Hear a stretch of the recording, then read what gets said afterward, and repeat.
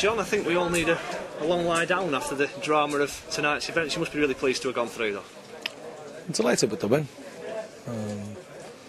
Possibly the way we got there, a little bit topsy-turvy. Give Carlisle, as you thought they were magnificent for the first 20 minutes of the second half. Pinned us back, got on the front foot, passed the ball well, showed a great energy. Everything kind of like my teams to do. And I thought we'd done that to them in stages in the first half.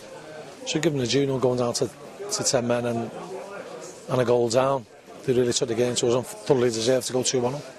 You had to play a lot of your own game on Saturday with 10 men. Did you get a little bit of a taste of your own medicine in that first part of the second half? Well, unfortunately for us, and fortunately for them, their two chances they had with 10 men, they gobbled up, whereas we didn't on Saturday.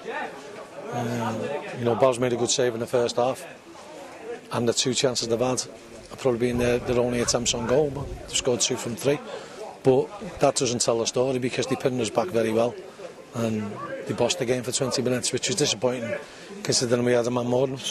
Take you right back to the beginning of the game. It was a pretty even start to proceedings, but when Craig Linfield got in and fired that in the bottom corner, it was a class finish, wasn't it? It was a great finish, and I thought we were the best team first half. I thought we played with a good energy.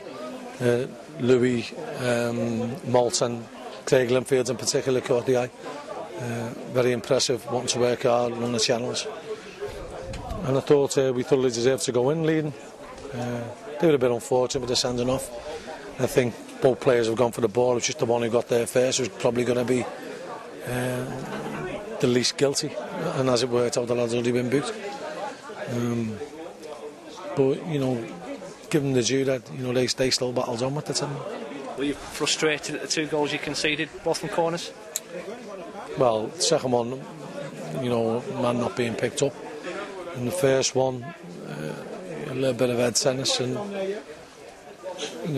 we've got an extra man in them, so they shouldn't have a man spare on the edge of the box to slam it in. I'm sorry, I'm getting them the wrong way round, aren't I? So, yeah. And then, as frantic finishes go, you threw the kitchen sink at their keeper. He made a couple of superb saves, but eventually you got that breakthrough and levelled it. Made a great save off Joycey and a great save off Craig Linfield.